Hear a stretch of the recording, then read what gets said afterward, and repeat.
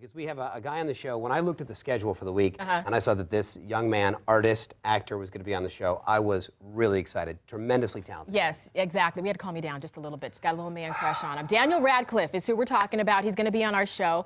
And, you know, he's been winning our hearts over since he was 11 years old. I was not doing anything at 11, but getting on my parents' nerves. Anyway, we're going to fast forward 10 years later, and things really haven't changed that much. No, they haven't. Here is a look at the indelible mark this actor has made on both stage and screen.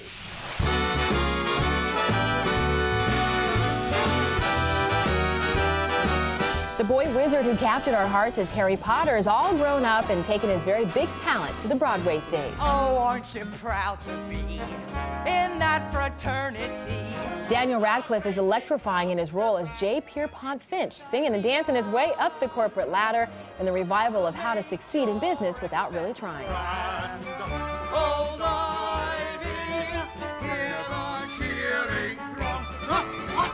His range as a singer and a dancer is remarkable to both the audience and his Tony Award-winning co-star, John Larroquette.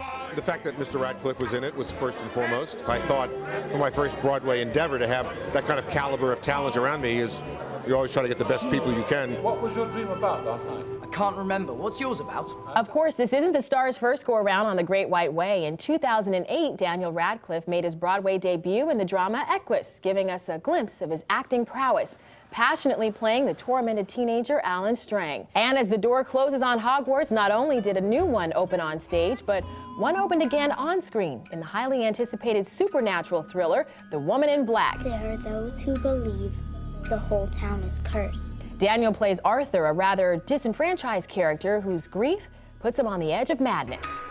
The Woman in Black.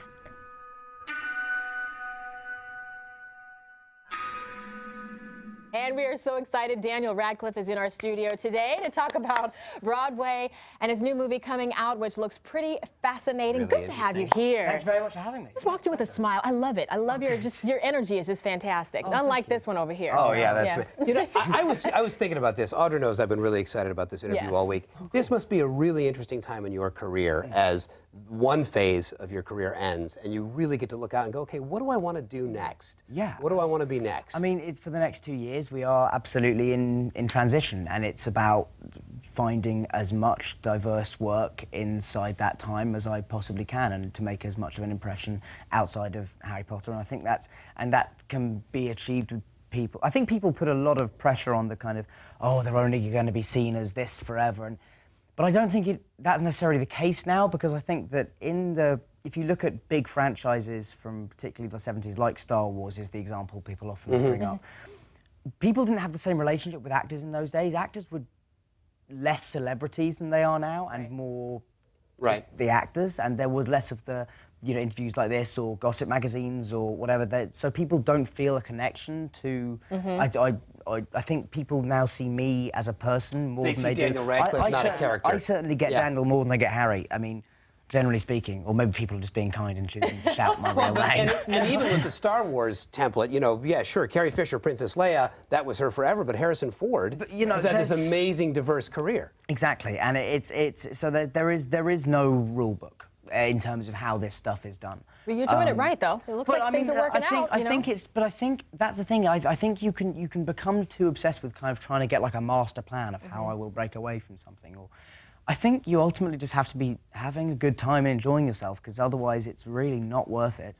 And and trying to do stuff that is maybe not what people expect. Like, I certainly didn't expect to be doing a musical 3 years ago, so I doubt anyone else saw me going that way. Speaking of the musical, can we talk about this for a second? Yeah, you know, how many shows a week is it? Like eight shows a week. 8 shows a week. Non-stop energy. Is it more taxing on you physically or mentally, or is it equal? Well, it's interesting with a show like this that it's a physical thing. It's a kind of a physical show, just in the amount of running around I do. And at the beginning of the week, I feel fine and rejuvenated, and by the end, my shins are hurting, and like it's all creeping around.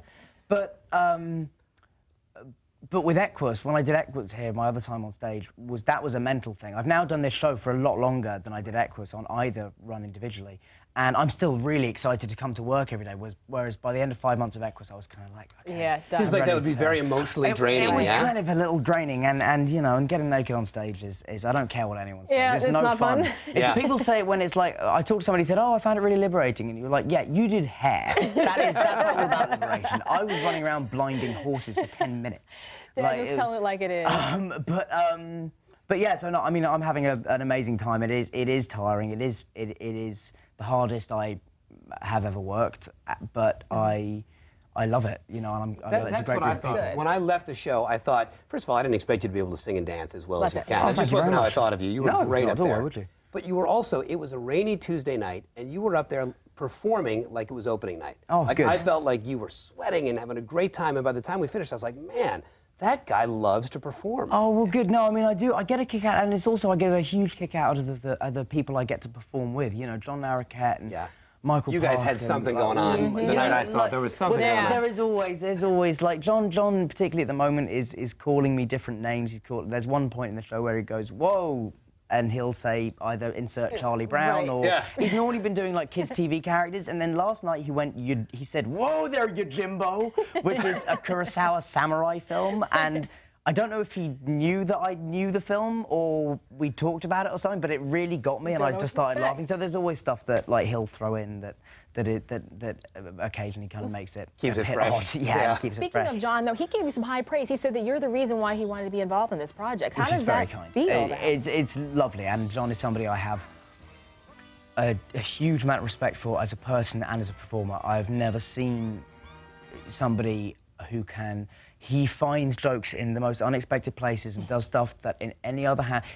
I think John Larroquette has a real gift, which is that it's the same thing in a weird way that Pee Wee Herman has, which is that I'll be sitting there watching going, I don't know why I'm laughing at this, but it's really, really funny.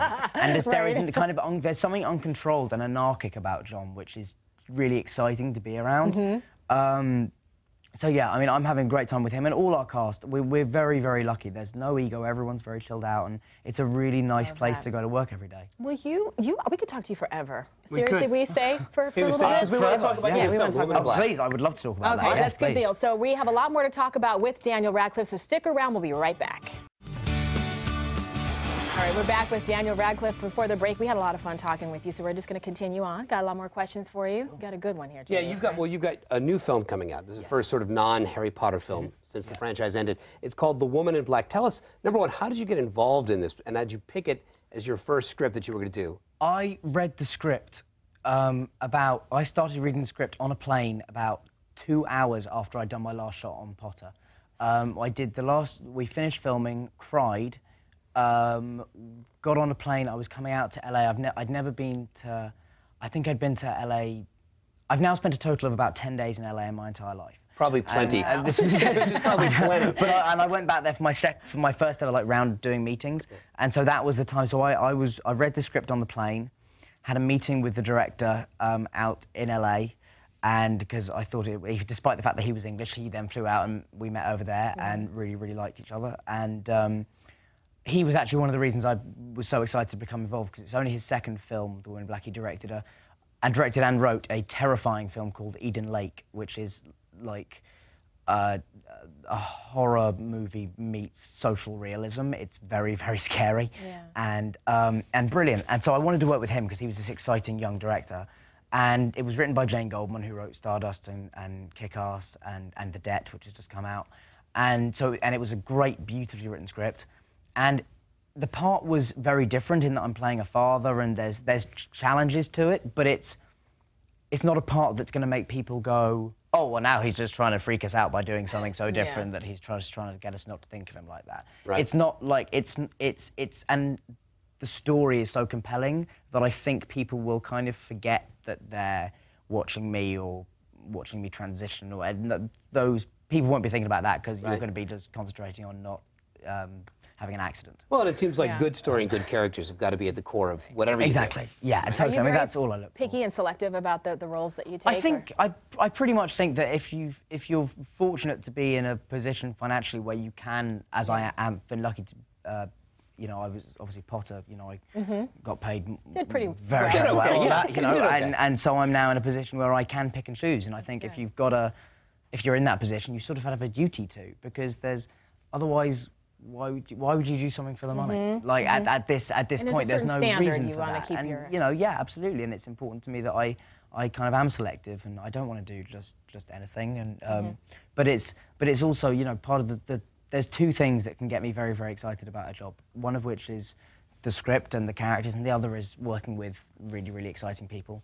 And that's the thing. And I knew that they were thinking about Kieran Hines for another one, and who I'd worked with a little bit on Potter. And so I was just very excited about this. It was a chance to do both those things. Get great material, work with great people. It was just perfect, and it was a very, very happy. I think we shot for 12 weeks in total, and it was like a great shoot, and everyone was cool. And all my friends had it was just after Potter had finished, so.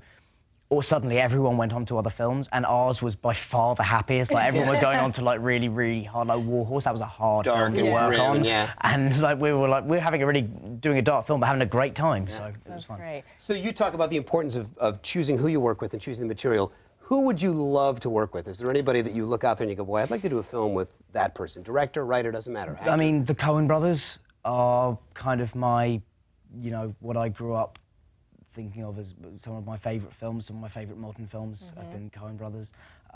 So, I mean, guys like that, I think in terms of British directors, you know, Christopher Nolan does some kind of amazing stuff. I loved Inception. People, you know, went either way on that film. Loved Inception. Great film. Loved it. I thought it was just to make a film for that, to get a studio movie that was that ambitious in terms of storytelling and stuff, I just thought was really, really impressive. There are people still trying to figure out Inception. People that saw like a year ago, they go, no, wait a minute, now let me see if I spin the thing. That thing, was it going to fall? What was my favourite? I saw Inception 3 times when it was in the cinema, and the last time I saw it, it cut to the totem was spinning and then it cut to the credits, and somebody in front of me just went, "Oh, come on!" Which I thought, I was like, I'm sure if Chris Nolan heard that, he'd be thrilled, I'm sure. Yeah, no doubt. You put it out there, so that's a good thing. Put it out there first on our show, and we're so glad that you joined us. If you've got anything going, guys. You never know. I'll hopefully be available after January 1st. Specific dates. Hope you come Good luck with the rest of your run. Thank you so much for being with us. Thank you very much.